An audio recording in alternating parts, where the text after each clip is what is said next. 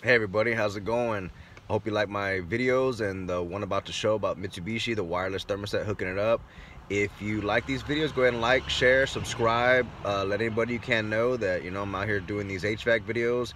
Also going to be doing some metal detecting videos. As soon as my metal detector comes in, birthday was on April 8th, so I went ahead and put some money aside to go ahead and get that. So we'll be doing some of those videos. I also do some outdoor exploring videos, so we'll take care of some of those videos too. I got a couple I got to load.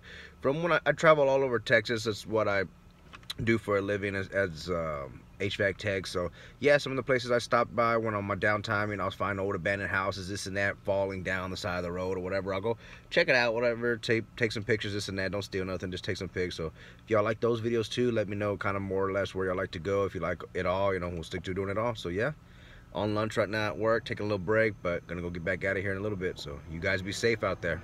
If you don't have any safeties, you can just wire nut that together, that's fine.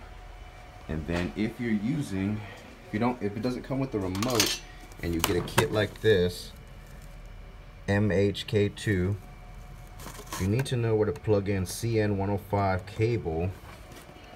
You need to take this front cover off of the unit. When I put it back together, I'll show you how this goes. It simply just clicks in the top, and down here there's some little hidden screws you have to take out, and then you have to take this cover off right here. Again, when I put it back together, I'll show you all the steps on how to do it. This little cover just comes off of the side, and then it comes with this cable right here. It plugs in right here on the side, right there. It's a little red connection, can't miss it. Right there. It says CN105 red. That's why I decided to make the video, because most of the time they'll come with a remote like this, the last one did, and those are really easy. You just turn it on, point it, do your thing, no big deal. This one, like I said, it's got a few extra steps. You got this new sensor, then you got the thermostat and everything, so I'll show y'all how to wire that all up right now.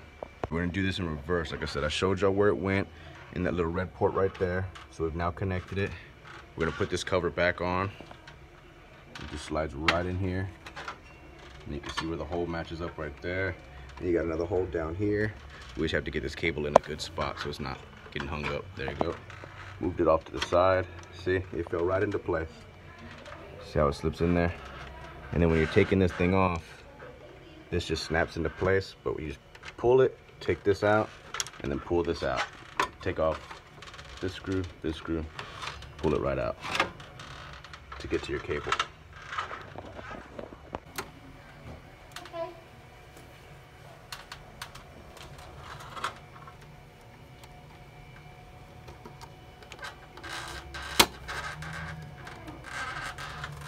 See, now we'll go ahead and put that screw back in.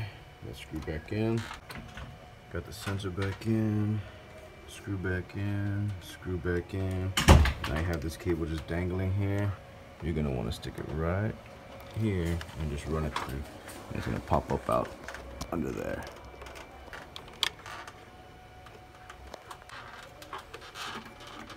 There it is.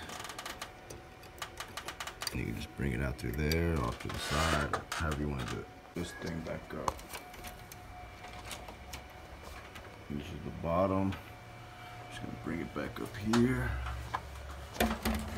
Just kind of sits up here, and you kind of see where it goes right back into. I have to use both hands, but I'll show you right now. You can kind of see that little clip right there, and the one that Mitsubishi has to click into it. So you just want to line all those up and have them snap into place down the line. Snap back on in the 3 positions on the top, 1, 2, 3 on the back side, and then you're going to want to come under here, and don't forget to put this screw and this screw in, and this little guy right here that covers it all up. So don't forget to put that back in there, just like so. Got one on each side. Get your receiver, just snap it right in there, and then it says to mount it on the bottom, the right, or the top's all fine. Then put this little metal box back on with that one screw. Then we're gonna go ahead and put this cover back on with the white screw. This will just fit right back in here. just like that. Just snaps back in place and you screw it down. Get the last cover, put it in here, and then put the screw.